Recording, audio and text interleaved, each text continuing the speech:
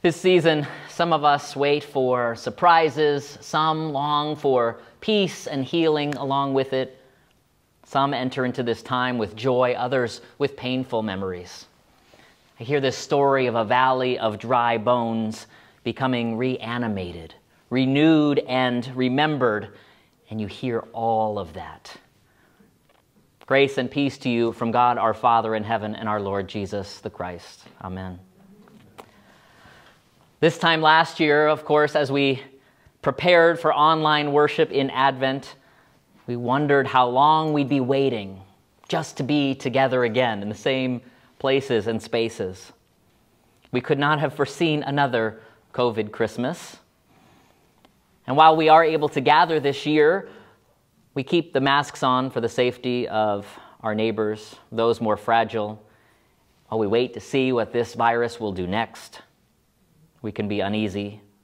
The prospect of more suffering is not what we had planned or hoped for. And we hope and pray we're moving in the right direction, getting more vaccinated, mild symptoms from this new variant. We pray and hope.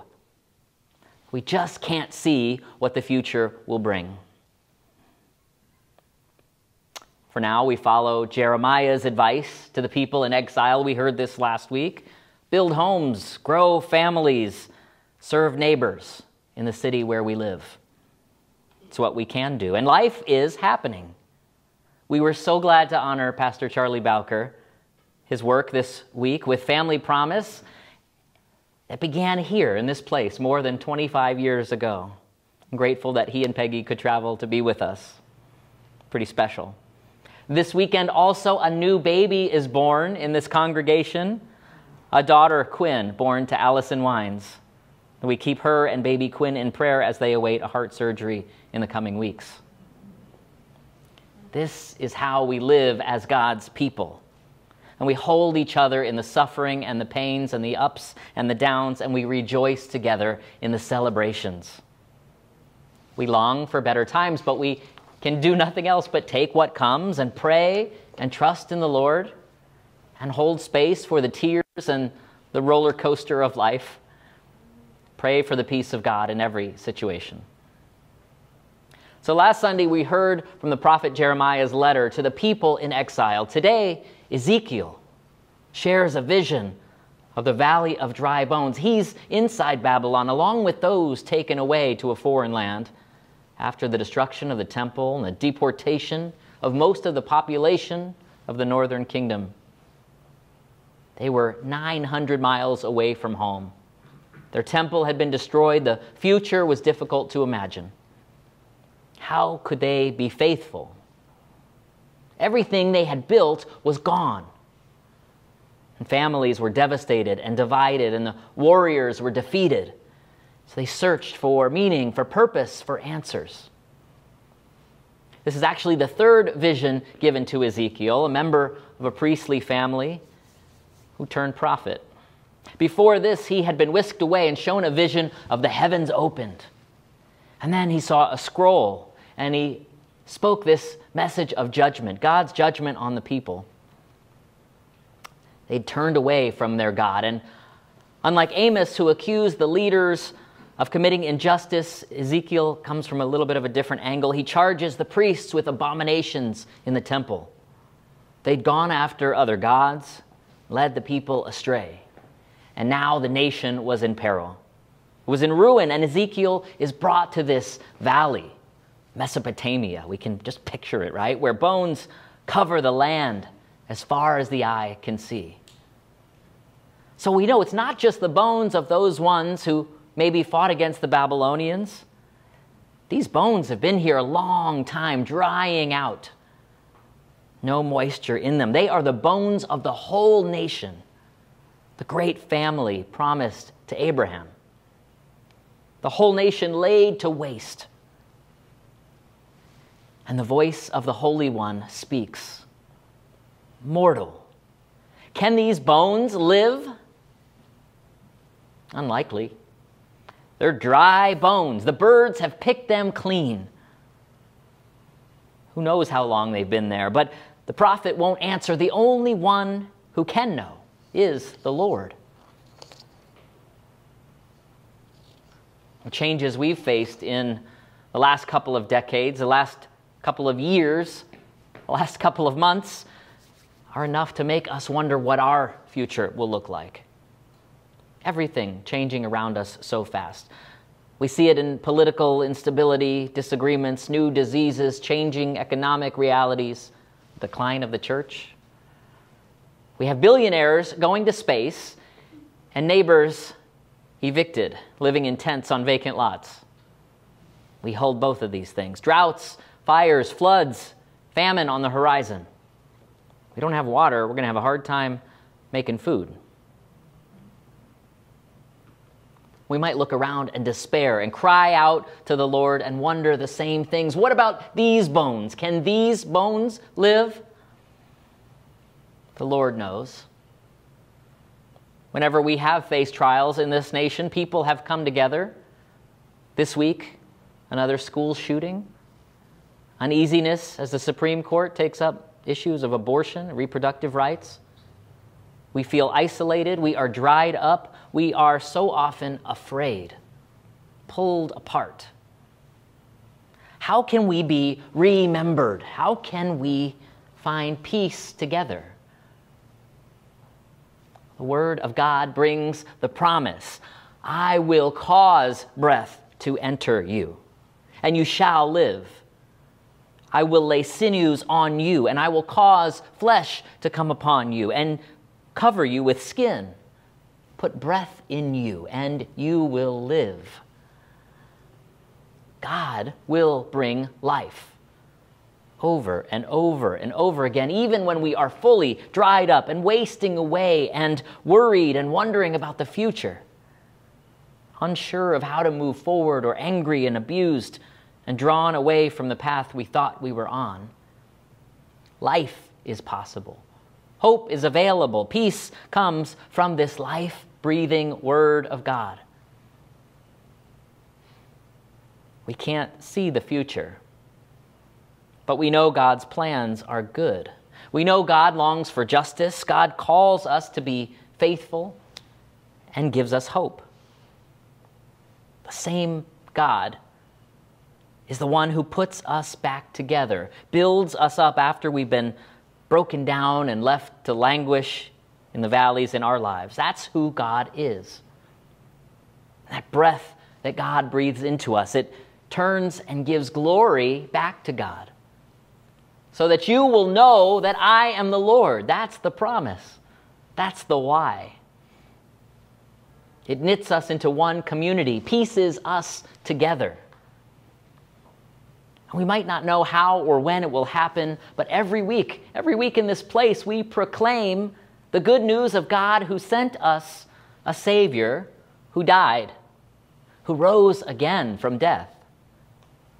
We say that we believe in resurrection. We just don't like the dying part so much.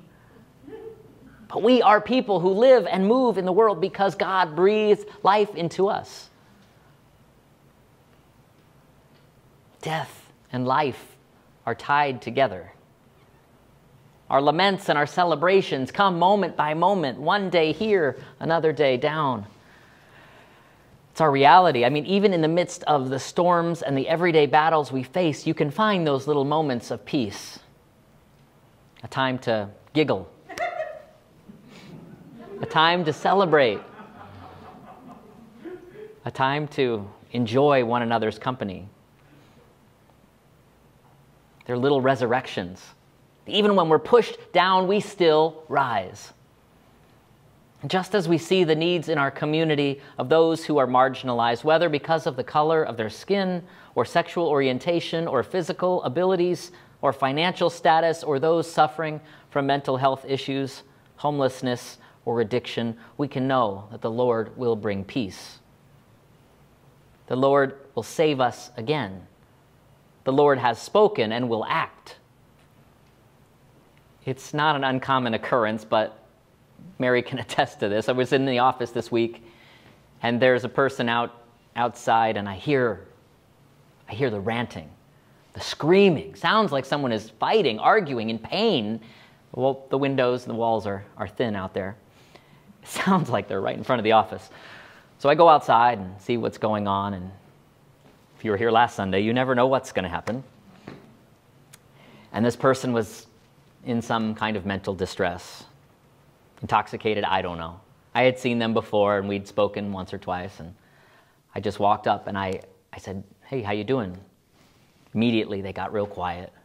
So, "Would you like some water?" "Sure, have some water." Okay. Came back out and just sat, let my presence be known, listened for a bit, and they went on their way. Was that a moment of peace? I don't know. It diffused whatever was going on at the moment, but we have that power together just to be present for one another in our distress, in our difficulties. This word for peace in Greek, eirene, means, I'm sure it's a terrible pronunciation, I'm sure. But it literally can mean to tie together, to join together. I thought about when we pronounce two people joined in marriage, there's peace. When a family welcomes a new child, there's a new kind of peace, just not at bedtime. When a community begins to come together and heal after a tragedy, like Waukesha, Wisconsin, or Oxford, Michigan, or Las Vegas, Nevada, peace begins. In Hebrew, we hear the word shalom. It means peace, it means wholeness, it means everything back together as one. Can these bones live? God knows. And we notice in the story, it's not all at once. First, the bones come together, the grinding of bone against bone, the rattling of bones together. Then sinew and flesh. But they need something else. They need the breath. Without it, they're just bags of bones, lifeless, inert, ineffective zombies, I guess.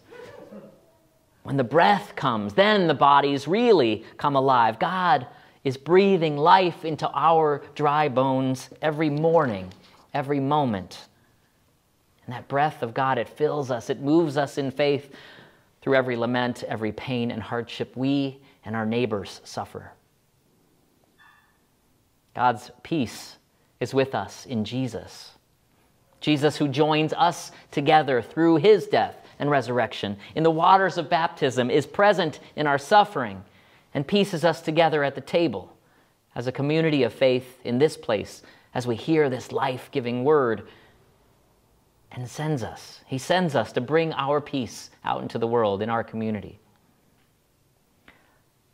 So as the weather warms up and things hopefully calm down a little bit, we'll be moving more and more out into the streets, into the places where the people who we are to share life together live and act. At the soccer field, at the coffee shops, the libraries and the schools and the events in the city, to share the peace that we have and to show the living hope that God has given us in Jesus Christ. But for now, this Advent, as we hear this story again, we hear the promises and we receive the breath of God in our lives. We receive it in us that we would be reanimated to live and serve and rise again as the family of faith here in this place, here in the heart of the city. God's peace is with us, given to us, breathed into us through the Holy Spirit. And that peace, it binds us to him and each one of us to each other in love for the sake of our neighbors and for eternity. We're tied together with our Savior, the one who was and is to come. Jesus, our peace. Amen.